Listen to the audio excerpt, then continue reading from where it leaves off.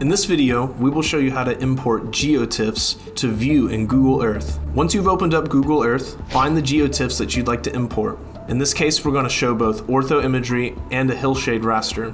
Select just the TIFF file and drag it into the view frame of Google Earth.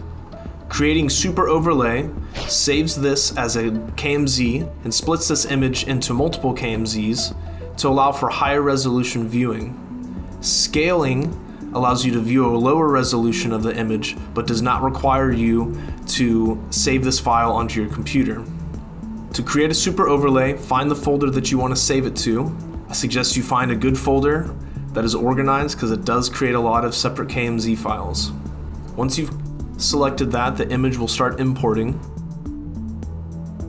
Once it's done, you can see that the image has been imported. You can turn it off and on to see the imagery that's already there.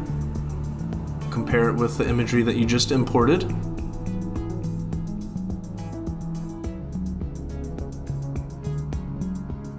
Now I'll show you how to scale.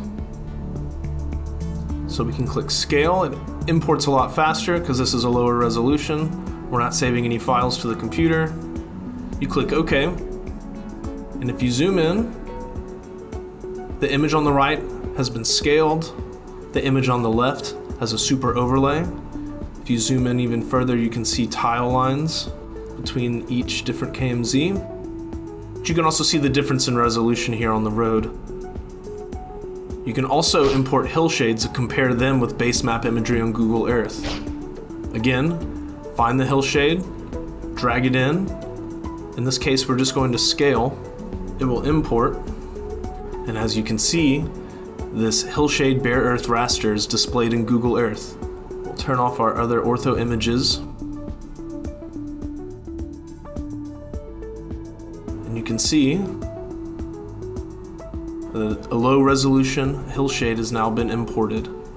To change the transparency of this hillshade, select the file under temporary places, come down to this bar, and drag it left.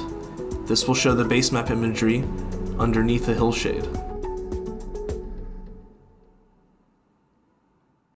To learn more about this or other geospatial topics, visit us online at atlantic.tech.